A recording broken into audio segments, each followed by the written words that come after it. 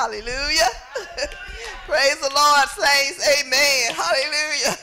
I'm just grateful to God this morning. Hallelujah. I appreciate him because he has been good to me. Hallelujah. Just like the song says, sometimes I sit up and I just think about all the things that he's done for me, where he's brought me from. I think about his goodness and his mercy and his long suffering with me. Hallelujah. Because there were times I was just slothful. Hallelujah. There was times where I just heard and didn't hear. Amen. Hallelujah. But I thank God because he was merciful on me, for me, and he kept drawing me. He kept drawing me by his spirit, and he kept telling me to trust him. There was times, hallelujah, when I may not have understood things, but God said, trust me. Hallelujah. And I thank him that he's beginning to wake me up in the mornings. Hallelujah.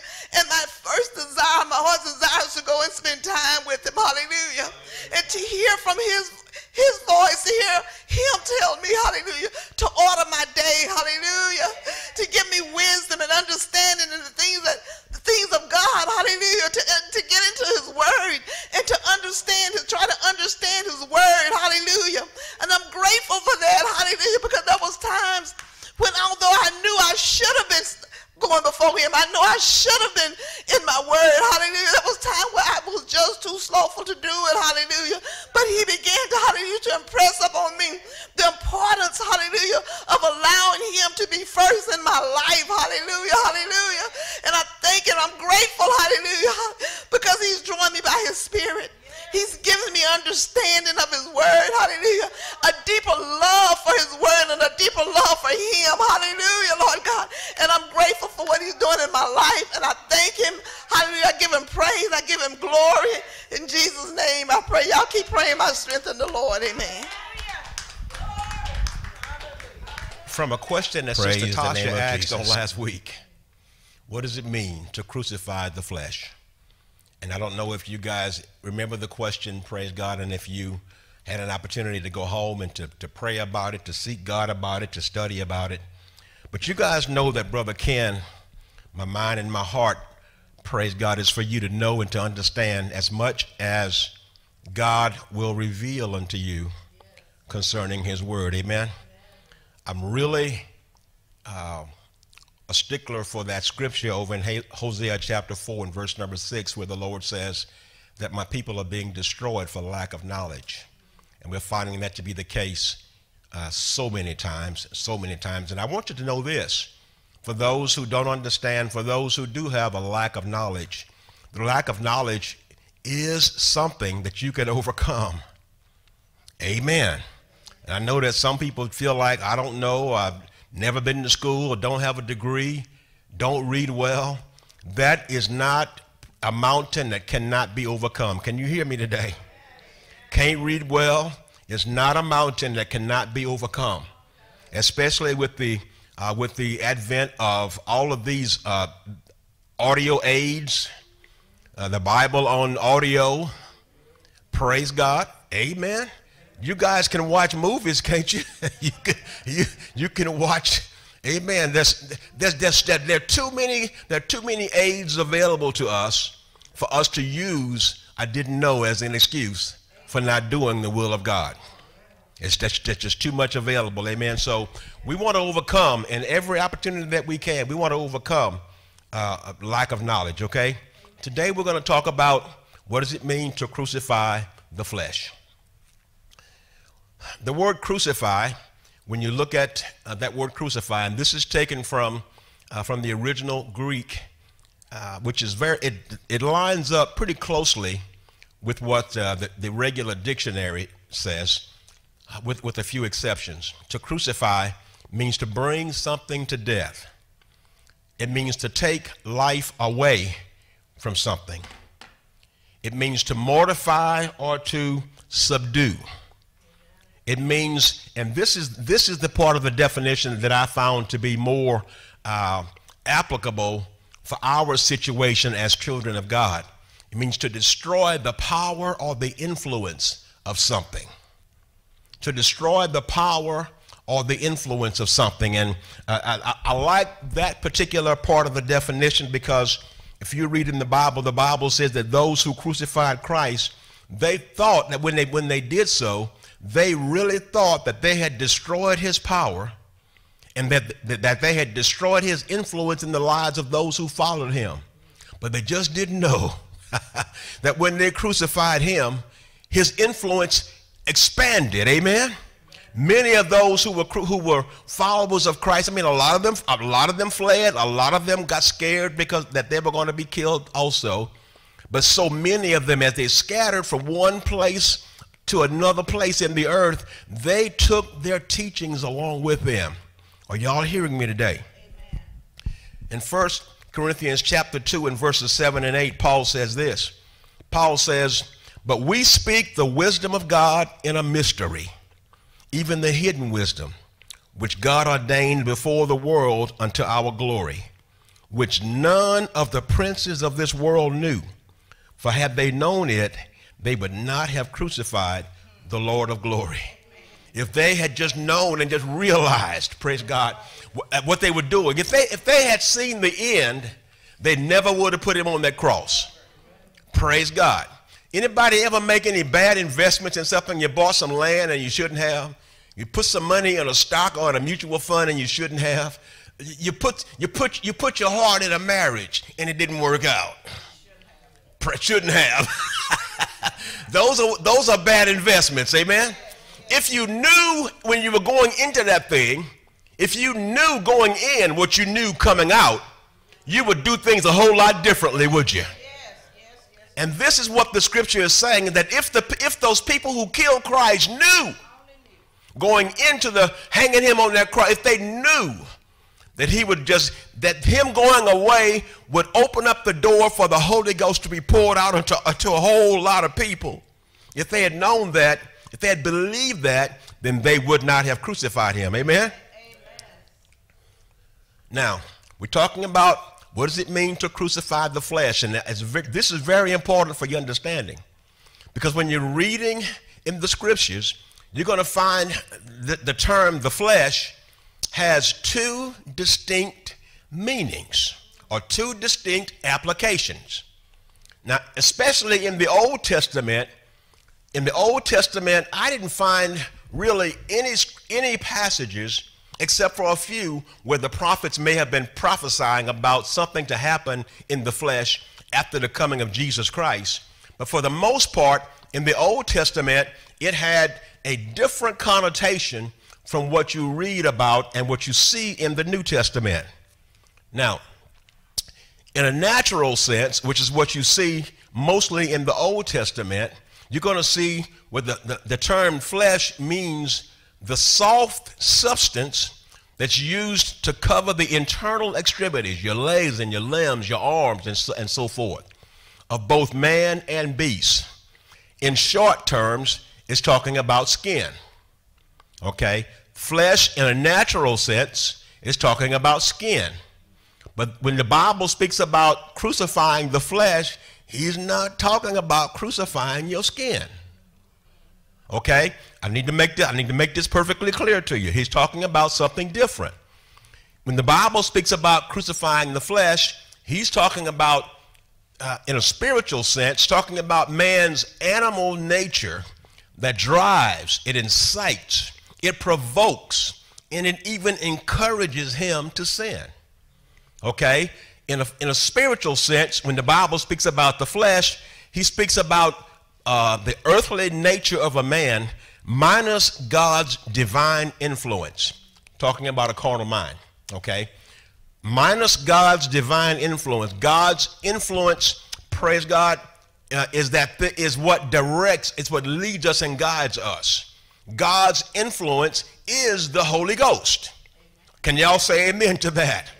Praise God. Jesus began to speak and he said, if I don't go away, the Comforter will not come. He said, but if I go away, then, and when the Comforter comes, then he is going to lead you and guide you into all truth. Okay? Him leading us is God's influence in our lives. Can y'all agree to that? Praise God. So, and in short terms, it's the carnal mind. And I know you guys have heard that term before. Now, in Romans chapter 8 and verse number 12 and 13, it says this. He says, therefore, brethren, we are debtors, not to the flesh to live after the flesh. For if you live after the flesh, ye shall die. But if you through the Spirit do mortify the deeds of the body, you shall live. Okay, now I'm going to solicit some participation from y'all this morning. So y'all got the mask up. Pray y'all just pull them down for a minute. Because I'm going to be asking for some interaction this morning. Amen.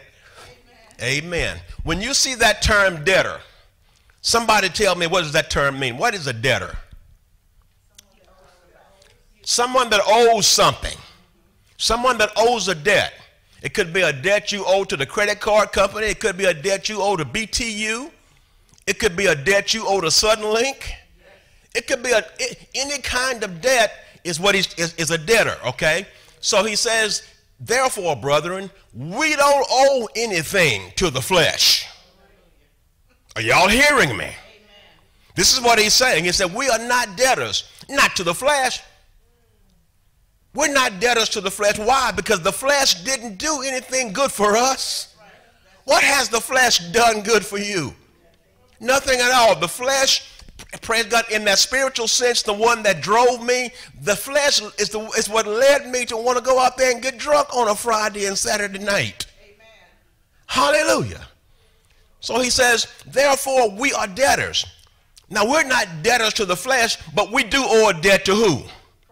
We owe a debt to Christ, don't we? Amen. Hallelujah. So he said we are debtors. Yes, and he's not saying that we aren't, but we're not debtors to the flesh, to live after the flesh. For if you live after the flesh, you shall die. So in this reference, y'all give me a little feedback here. What is he talking about? If you live after the flesh, you shall die. What is he talking about? What does he mean by if you live after the flesh, you're going to die?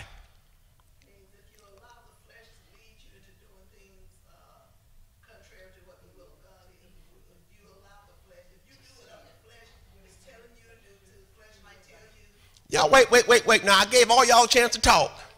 And she started talking, and all y'all want to chime in. What kind of decorum is that? Gave y'all a chance to talk, and you wait till she get halfway into her statement, and then, oh, I got Cheech and Chong over here.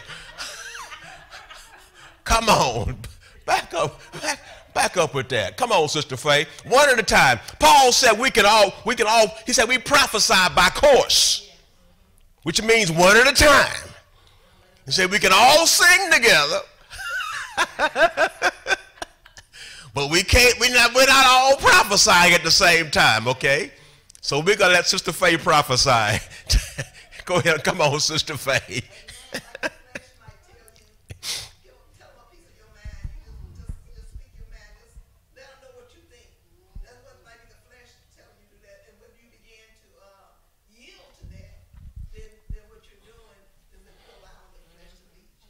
Okay, but what does it mean to die? What does it mean to die? What does that mean to die? Come on, Sister Gertrude, you was chiming earlier. Come on with it. Uh-huh. What does it mean?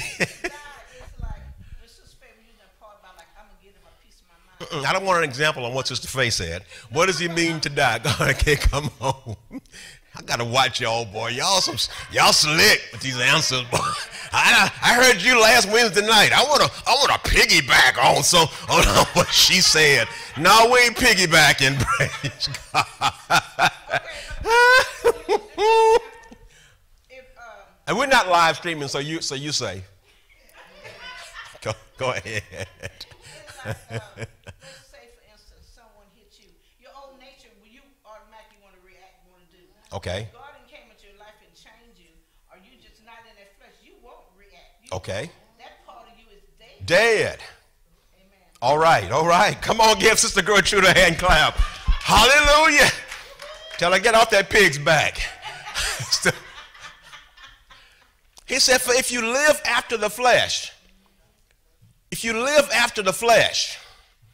the flesh is dictating how you live, if the flesh is dictating how you think, if the flesh is dictating your actions and your conduct and your behavior, he said you're going to die. Now, he's not talking about natural death there, okay? He's not talking about, because we're all going to die natural death anyway. When he spoke to Adam in the garden and told him, the day you eat of the fruit of this tree, you shall surely die, he was talking about natural death. And in Adam's case, he was also talking about spirit death, separation from God. Hallelujah. God banned them, rejected them. What's the word I want to say? Evicted them. That's the word. He evicted them from the garden, okay? But in this scripture's case, he's saying that if we live after the flesh, if I get this notion in my mind to do something and I know it's not the will of God, and if I do it, like Sister Gertrude said, if I do it anyway, then I am putting myself in a place, in a position to where, if I did have a relationship with God, I'm putting that relationship in jeopardy. I'm putting that relationship, we might have been close like this. But what is it that separates us from God? Sin. So if I follow after the desires of the flesh, every time I do it, that separation just gets wider and wider and wider.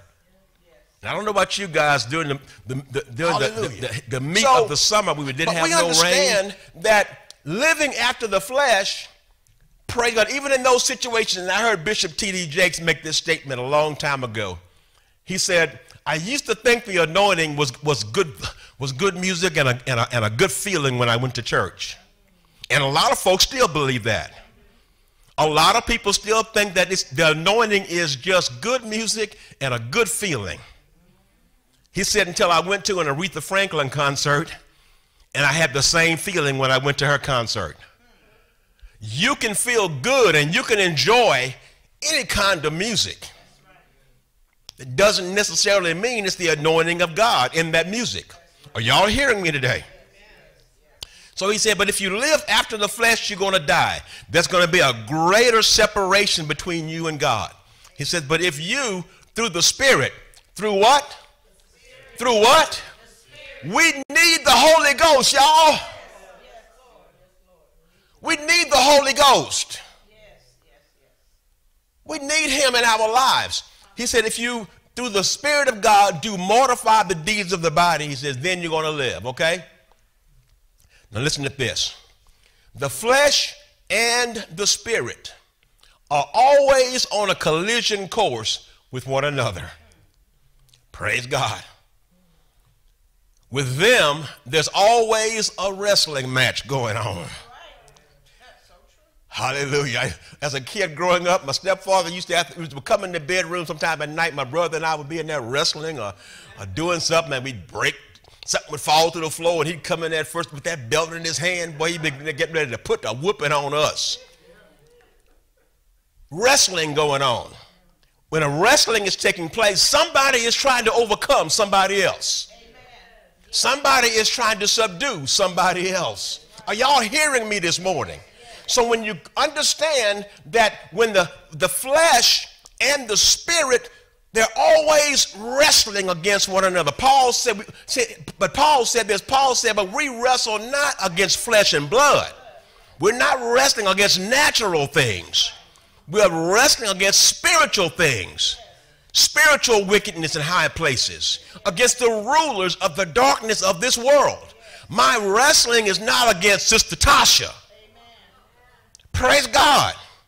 The adversary might use Sister Tasha in order to work on something in me that needs to be delivered, but my wrestling is not against her. Oh, y'all don't hear me today. He said, with them, there's always a wrestling going. There's always a fighting to have dominion. Do y'all realize that when you sleep, the adversary is scheming to see how he can get dominion in your life? When you were driving here from Navasota at 25 pounds of pressure on them tires, man, I tell you what, that adversary was working, trying to see what can I do to make her either stay home? What can I do to make her either or delay her or to make her get scared? He is fighting for dominion. He's never in agreement with the Spirit about how we ought to live our lives. And that's why the flesh must be crucified. It's got to be crucified. Listen, the flesh and the Spirit will not live peaceably with one another. Are y'all hearing me today? The flesh and the Spirit of God will not exist peaceably with one another. It's not going to do it.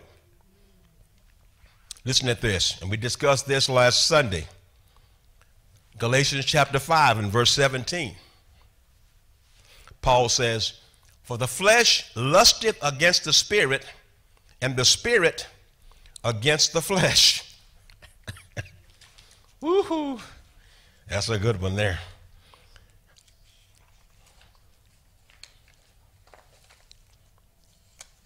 The flesh lusted against the Spirit against the flesh, and these are contrary. Y'all know what contrary means? This is what? They go against each other. My mother used to always tell me that. And I think she got it from her dad, my grandpa, because every now and then grandpa would make statements like that. Boy, why are you so contrary? You know how them old folk. Boy, why you so? I guess he saw contrary in me even as a little child. He saw. My wife called me Dennis. I think he saw Dennis in me from a little kid growing up. So the flesh lusted against the Spirit, and the Spirit against the flesh. Okay? And these are contrary the one to the other. To lust means to desire to have something. Okay? To lust means to want, to crave after. To want, to desire to have something. And what's happening is that the flesh wants to have you. But the Spirit is saying, no, he belongs to me. They're both lusting against one another, claiming ownership, claiming to have dominion in our lives. So that's why they're contrary the one to the other. But what happens when you're led by the flesh, it will not allow you to do the things that you really want to do. Praise God. You've got some folks even today that really, who have left God, have gone back into the world, and they've entangled themselves back into that life. Yes. And something on the inside is telling them, now you know you need to get back to God. Yes. Yes. You know you need to get on back to, you know that what you're doing is wrong. But then when they begin to look at the things that they're doing in the world, and they find themselves so connected and so bound to it, that they can't seem to muster enough faith to end up to make the right decision.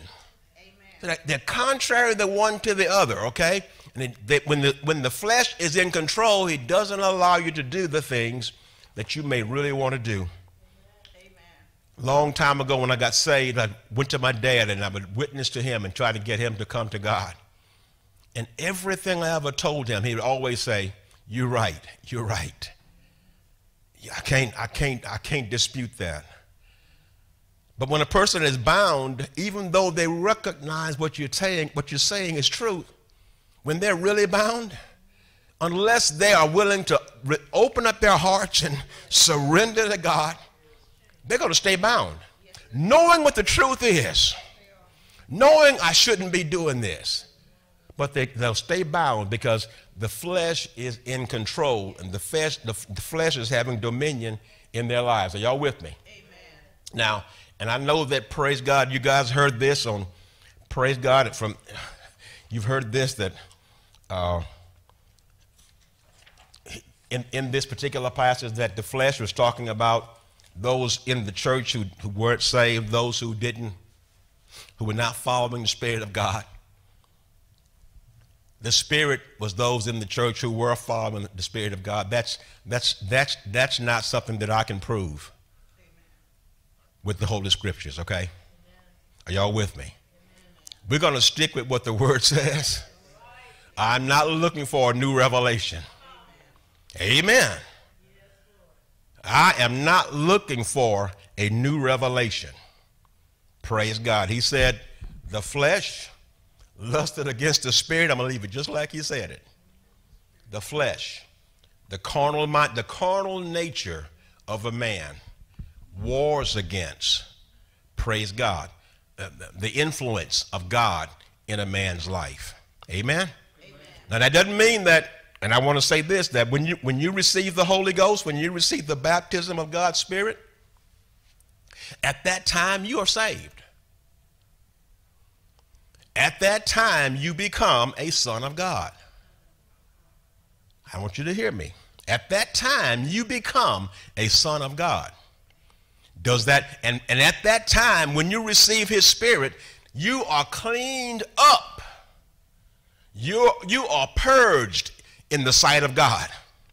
Okay? God looks at you just like he looks at someone who's been saved for 20 years. Yes, he does.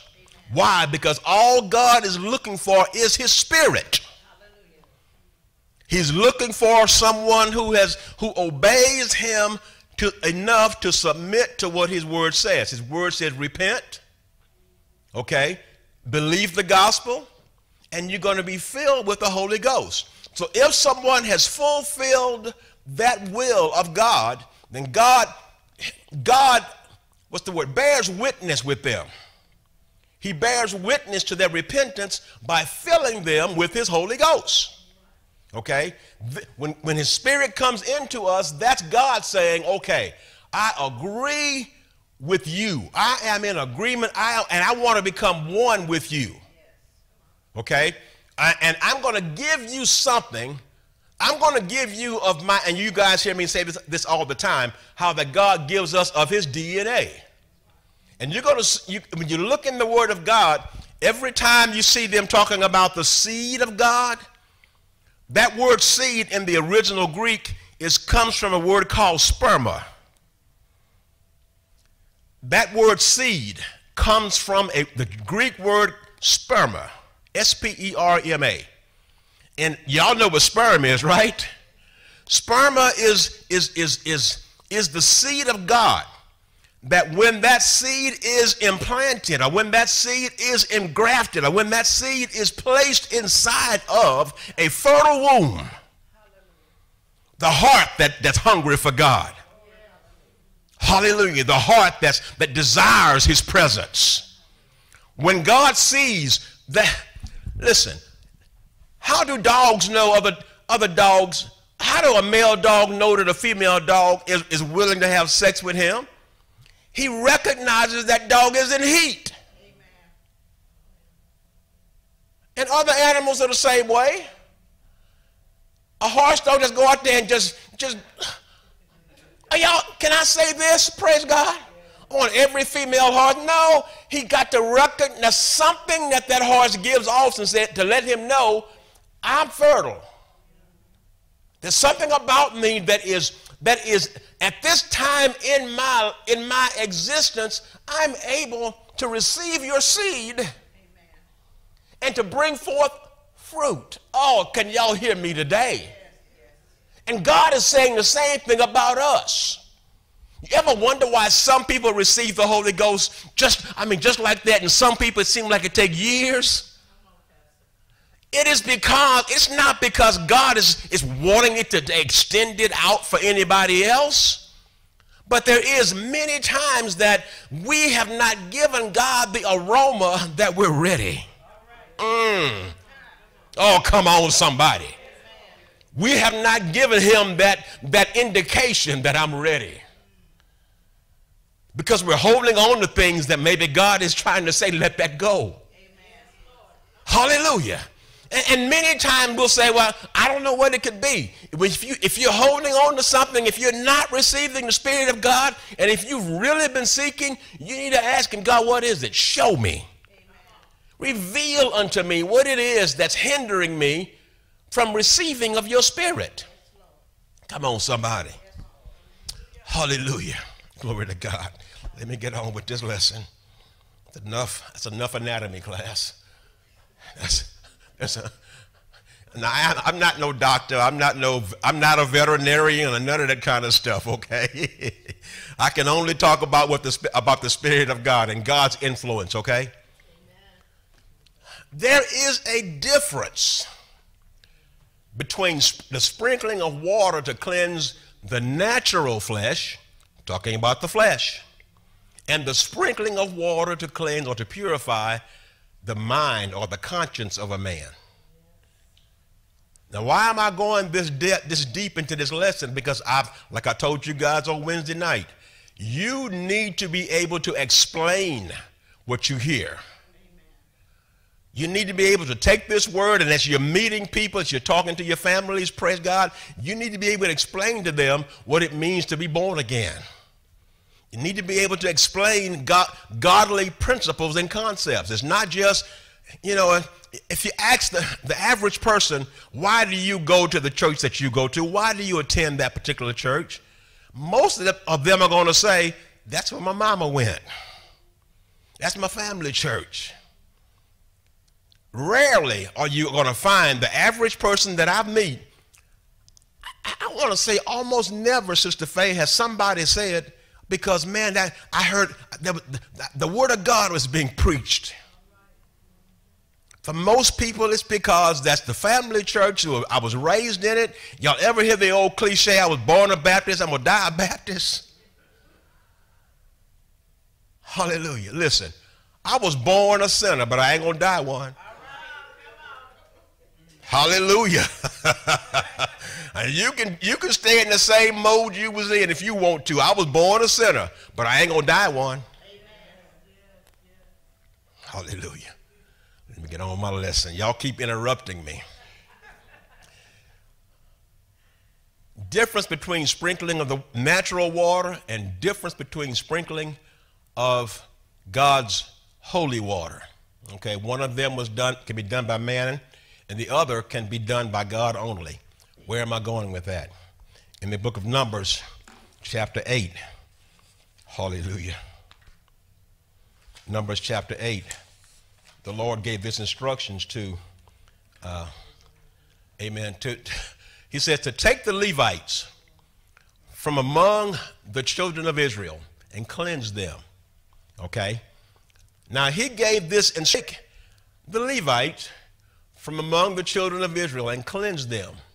And thou shalt do unto them, and thus rather shalt thou do unto them to cleanse them. This is what you're going to do.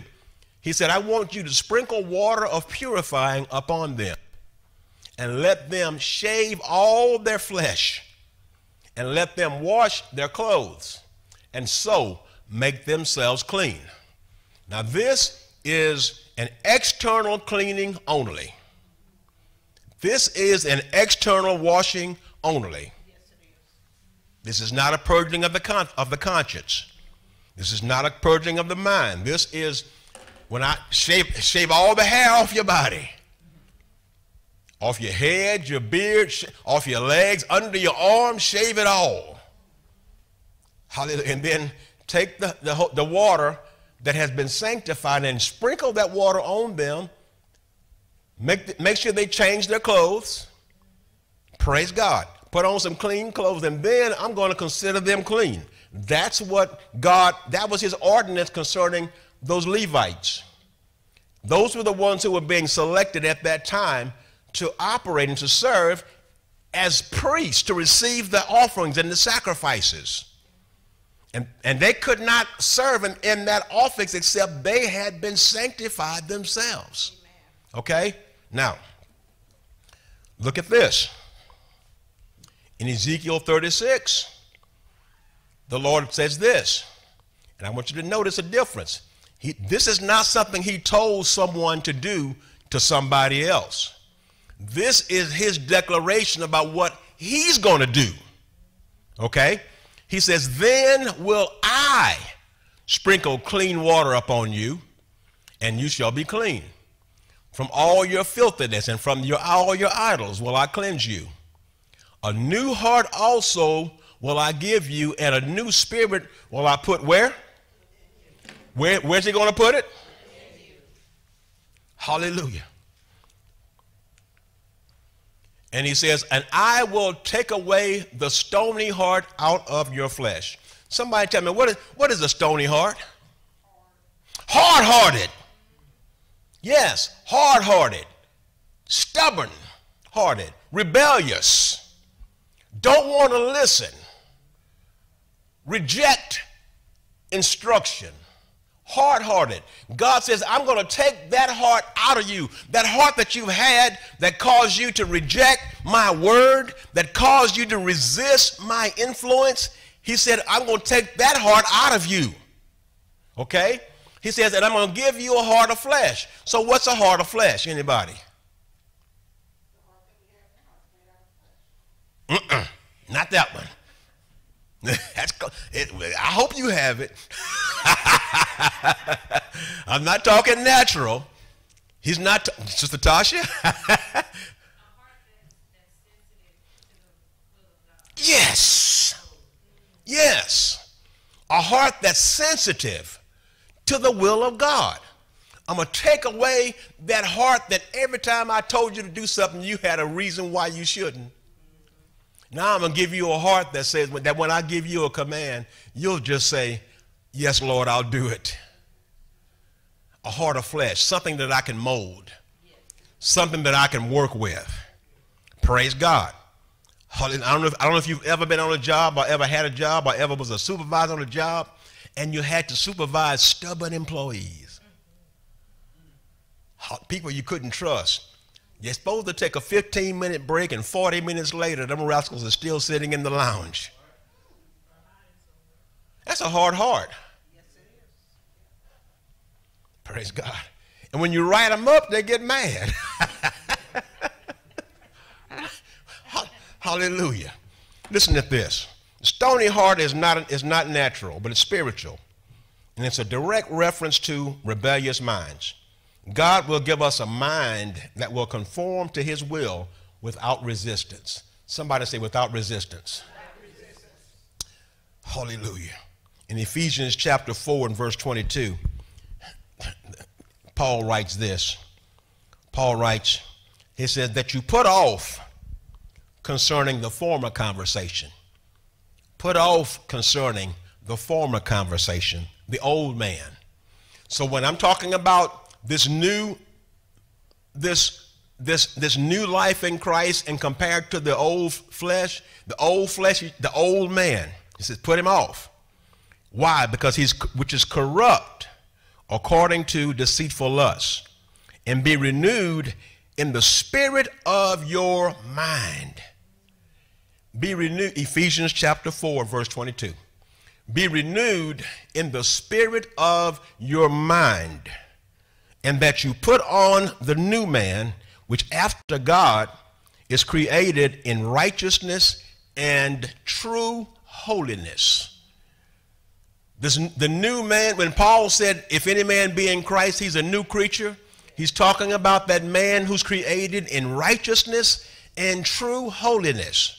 There's no faking, there's no pretense, there's no see something different every time you see him. Hallelujah. What you see is what you get, and what you see is holy. Amen. Can y'all say amen to that? Praise God. Hallelujah. You're not slipping and cussing every now and then. Amen. Not oops, excuse my French. No, that wasn't French. That was profane. And the Bible says that out of the abundance of the heart, the mouth speaketh. So if cursing is coming out of my mouth, then it's evident that cursing is in my heart. How y'all say you can't squeeze blood out of a turnip? You can't get something out of something that if it ain't in there from the start. So if cursing is and fornication and drinking and all that, if all that kind of behavior is coming out of me, then it's evidence that that behavior is in me and it needs to be what? Crucified. Come on, somebody. It needs to be put to death. He needs to come under a greater influence, under the influence of the Holy Ghost. Are y'all with me today? Hallelujah. Pray God. Paul said this in Romans chapter 12. Paul said that we should be transformed by the renewing of our what? By the renewing of our minds. Praise God. We need a mind transplant. Amen. Oh, glory to God. Is this all right? Praise God. Sister Tasha, thank you for this question. Man, I'll tell you, I couldn't get this off my mind from the time that you asked it. Let's leave this one. The flesh, in the spiritual sense, is a function of the mind and is governed by impulses generated from within and driven to satisfy our customized sensual cravings. Customized. What Sister Gertrude is craving after may not be what I'm craving after. What Cordell is craving after may not be what I'm craving after. Every man's situation is customized to his own likings, to his own desires. Are y'all hearing me?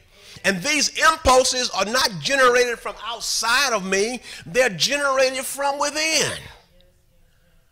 A man is tempted when he's drawn away of his what? Own lust. I'm not tempted when I'm drawn away of showing lust. Amen. Amen. Showing like yay-yays.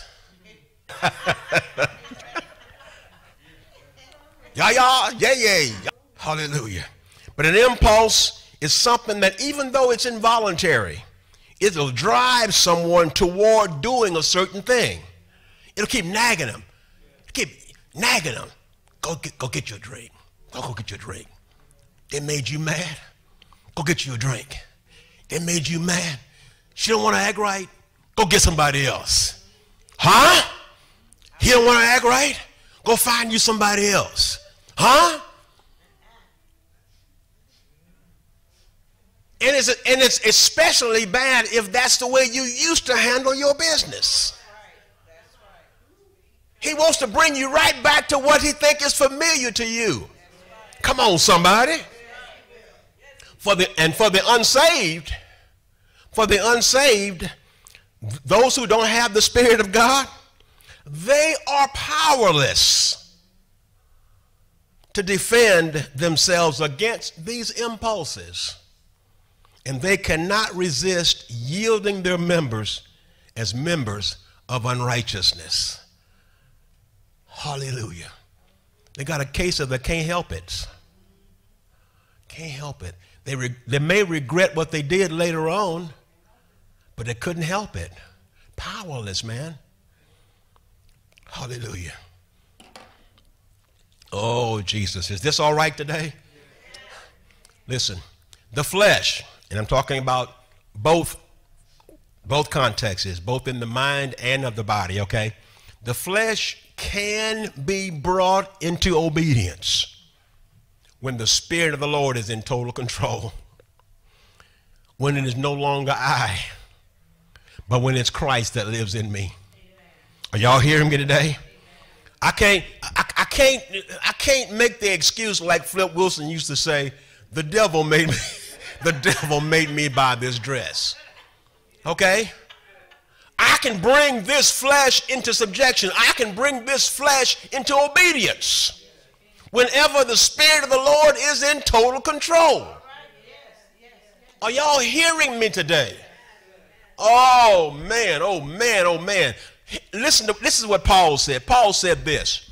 Paul said, but I keep under my body, okay, and I bring it into subjection, lest that by any means, when I have preached to others, that I myself should be a castaway. Okay? Now, I was just kind of curious. I said, I wonder what this keep under means in the Greek. I was just kind of curious. I keep under my body. Do y'all know what to keep under your body means? Just give me whatever your idea might be. I'm sorry? Keep it hid. Okay. Anybody else? I'm sorry? To control? Okay. Come on, somebody else. I keep under my body.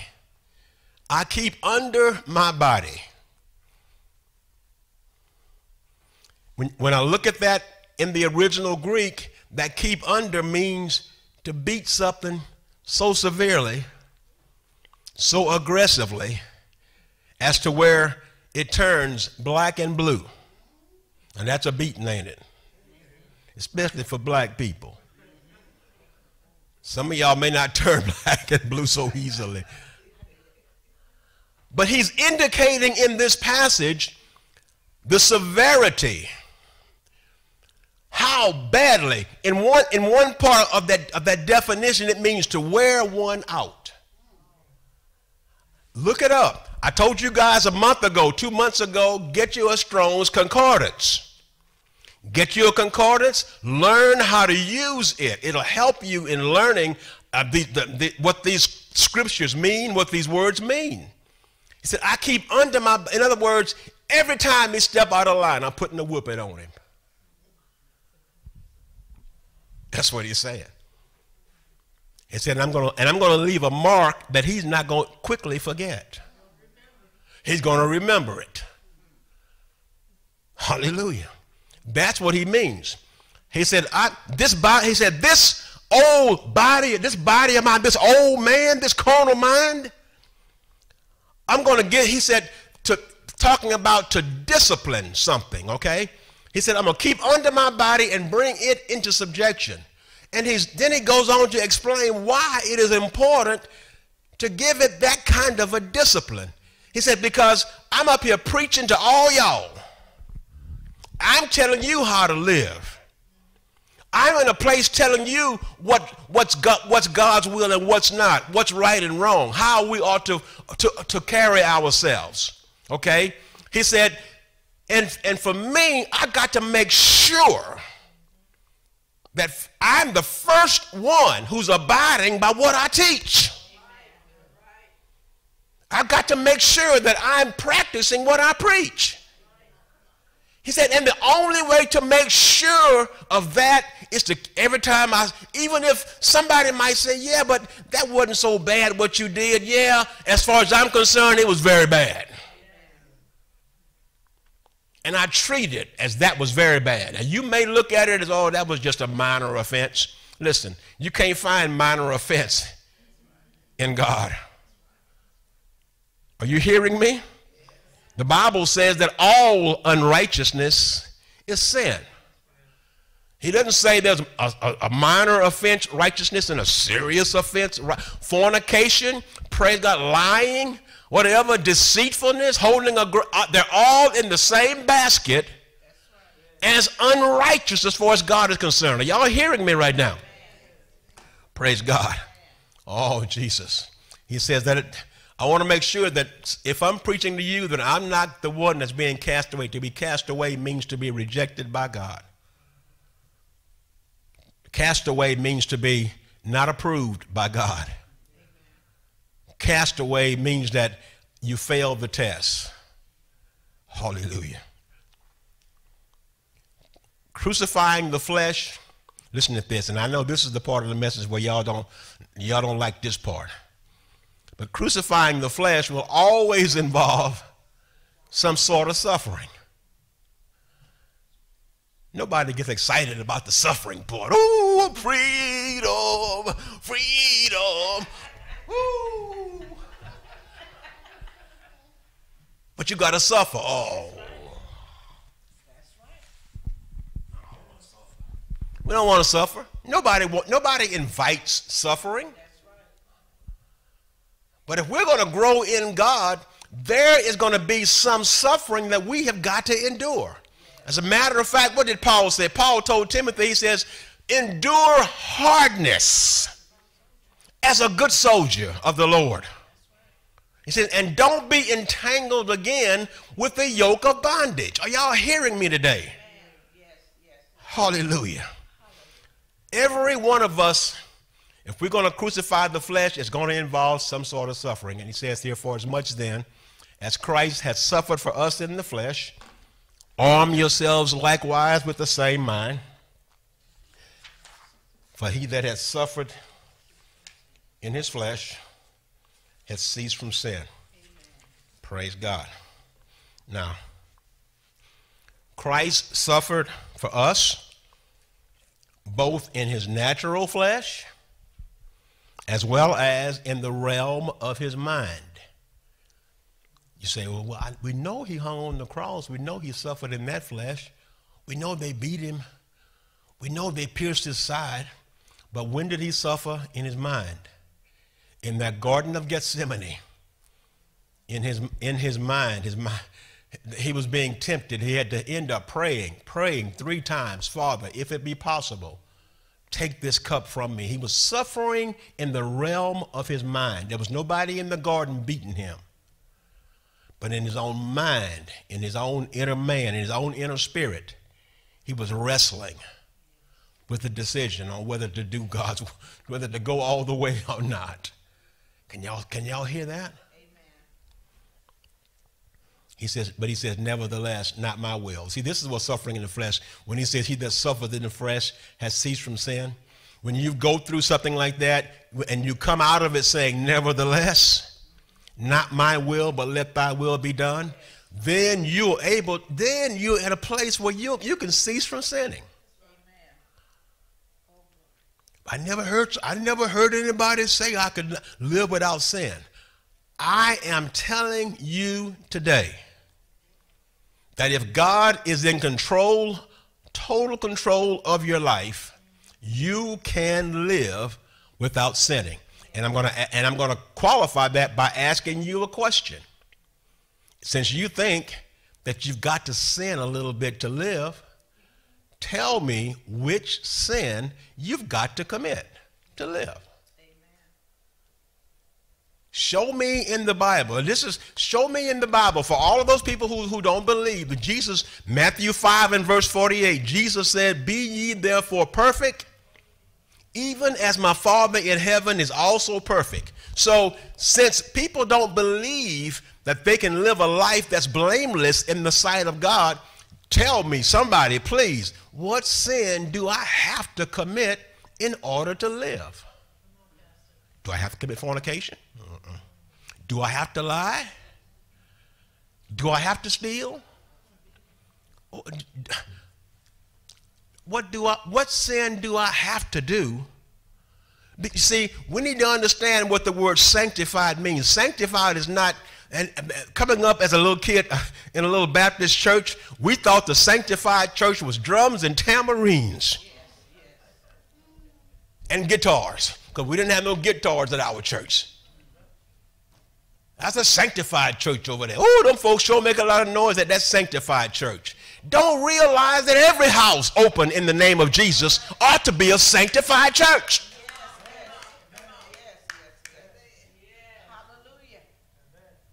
Every church open in his name ought to be a sanctified church. Hallelujah. I told you earlier that when you're born of God, praise God, you are saved just like the 20-year, 30-year veteran. Amen. But you've got to go through some things. There's a learning curve. That's right. That's a good way to put it. There's a learning curve. When you get saved, you don't know anything. Okay? And Peter begins to say that. He says, you're coming into God.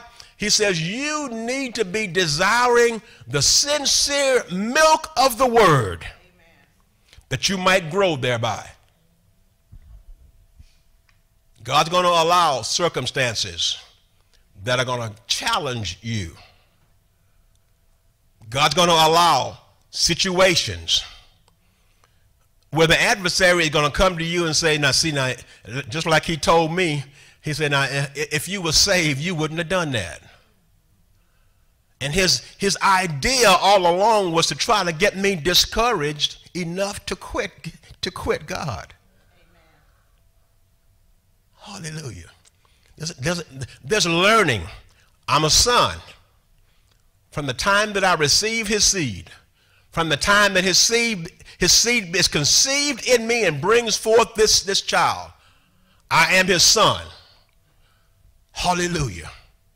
Praise God. But I don't know anything. I don't know anything. I haven't experienced a lot of things. So God will give us many times time to grow into him, to grow into perfection, to grow, to increase. Are y'all hearing me today? Now, that's not giving anybody an excuse to continue in sin. That's not giving anybody an excuse to continue in ignorance or to continue in lack of knowledge. Because Luke writes in the book of Hebrews, Luke said, for when the time when you ought to be teachers. He said, you have need that others have to continue to teach you. He said, what he's saying is that there should come a point in time in every one of our salvations that we grow to the place that we're able to teach others. And he began to rebuke the church because they had not grown to the place that when the time when you ought to be teachers. He said, you keep going around the elementary stuff. You keep going around the same old foundation stuff, and you're never getting past your ABCs. Are y'all with me today? Who wants to get past their ABCs? I want to get past the ABCs, y'all. I do. I don't want to keep learning. I don't want to keep coming to school every year and be going back over. But didn't we cover this lesson last year? Didn't we cover this lesson 6 months ago? Can I learn something new? Hallelujah. Praise God. Christ suffered for us both in his natural flesh and in the realm of his mind. Okay? Our sufferings may sometimes be in the natural flesh also. Jesus told the people who followed him, he said, you're going to be hated above all nations for my name's sake. He said, some of you are going to be killed. Some of you are going to be cast into prison, talking about suffering in their natural flesh. Okay? And what we have to understand is that these sufferings in the natural flesh are going to cause something in your mind to examine what's going on. Amen. Praise God. Your husband or your spouse says, I don't want to live with you no more because all you want to do is talk about Jesus. Then what you going to do? You going to stop talking about Jesus? Oh, yes, people do it. You know why? Because they're not willing to suffer in the flesh. They're not willing to suffer in the flesh. Hallelujah. They're not willing to allow that flesh to be crucified. They don't realize that there's something greater. Hallelujah. On the other side of their sufferings. Are y'all hearing me today? Glory to God. Look at this. But crucifying the flesh will also produce God's glory in us. Hallelujah. If we totally surrender and allow the flesh to die. Y'all need to understand that God's glory will not be revealed in us if we're not willing to suffer. Amen. And I'm not talking about suffering because I did wrong. I'm talking about suffering because I'm doing right. Hallelujah. Paul said, for I reckon. Oh, Jesus. Boy, I tell you, Paul was a character, wasn't he? Now this guy getting beaten, whooped with stripes, left shipwrecked for dead, thrown in prison. He's saying that I reckon. In other words, I've looked at and I've examined all of these things that I've gone through. And I have come to this conclusion.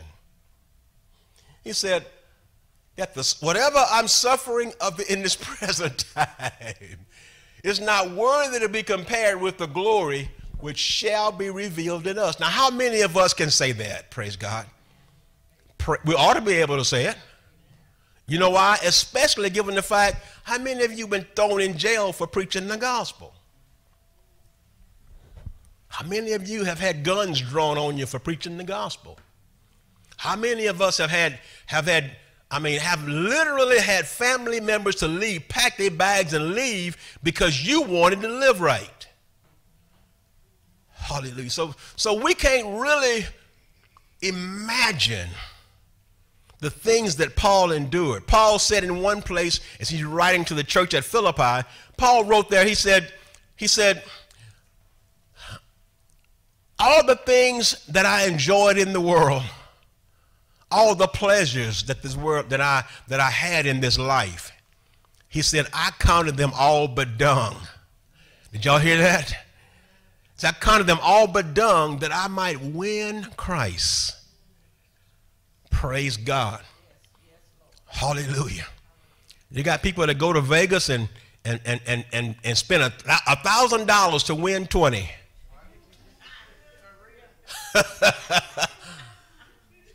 Hallelujah. They just keep playing that slot machine. Just keep feeding that machine. I'm going to win sooner or later. And they're not even worried about what they've already invested, but they've already lost. They get that $20 worth of nickels or quarters. Boy, they're so happy. Oh, I hit the jackpot. Oh, I hit the jackpot. And they're not even considering what they spent to get that back. Listen, the house always wins. Don't y'all realize that? Y'all don't go gambling. Amen. The house is going to always win. Yes. So it is in the kingdom of God. Don't go out there gambling don't be out there playing no game with the devil. I win this time. Rolling them dice. I'm going to beat you this time. No, sir. Leave that rascal alone. You hear me? You are not going to win.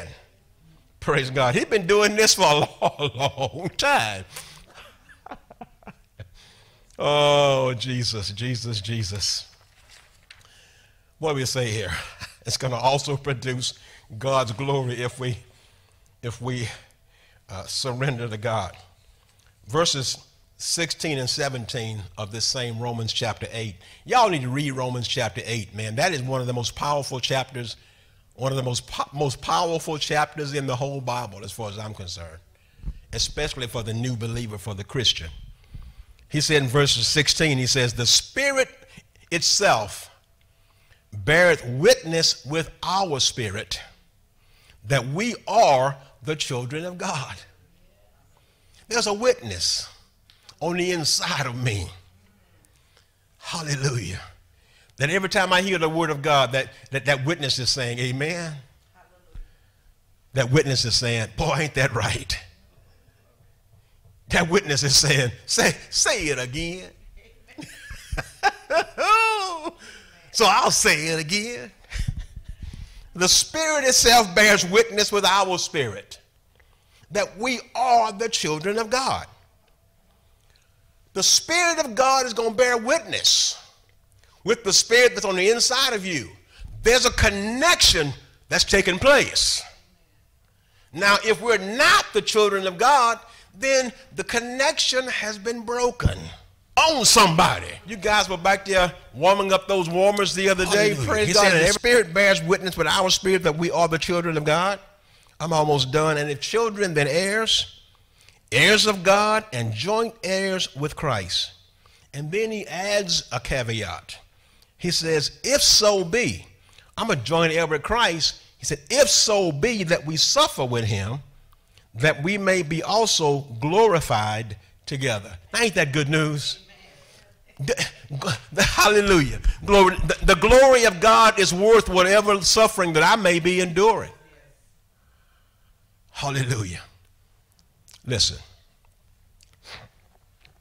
when Alabama wins the college football national championship this year, I know y'all was pulling for them Aggies.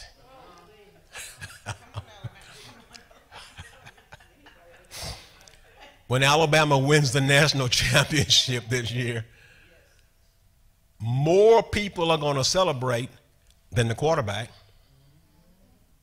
He's not going to be the only one celebrating. That whole team is going to celebrate. The coaching staff is going to celebrate. The wide receivers, the linemen, everybody that participated and had a part with that team, they're going to celebrate. This is what he's saying in this scripture.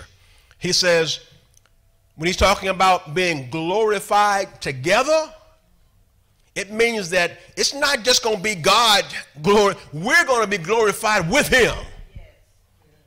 Oh, man, I figured y'all would all jump up and run down this aisle when I said that. We're going to be glorified together with him. He's not going to be the only one happy and rejoicing. We're going to be rejoicing also. Why? Because we have endured the hardness, and now we won the game, and the championship is ours. Come on, somebody. If you're more than a conqueror, praise God. I said, I'm more than a conqueror. Hallelujah. I said, I'm more than a conqueror. It's not because of my name or any education that I've got. I am more than a conqueror because of what he has invested in me. Oh, I wish y'all could hear me today. Oh, Jesus, let me get finished and let y'all go on, eat y'all greens. Praise God. Sister Gertrude, you are green cooking something, boy. I've been eating greens all my life, I tell you. You are greens cooking something. God bless your green cooking hands. Hallelujah. Last scripture. He says, Paul said this. Paul said, for though we war in the flesh, walk in the flesh, for though we walk in the flesh, we do not war after the flesh. He's using the comparison there between we're walking in a natural flesh. Yes, we're still human beings. We're still human. I still got this skin covering my membranes. He says, but I'm not using that or anything in this natural body to do warfare against the devil. Are y'all with me? He said, why? Because the weapons of our warfare, they are not carnal. The weapons of our warfare, they're not natural. A Smith & Wesson is not the weapon of God's choice.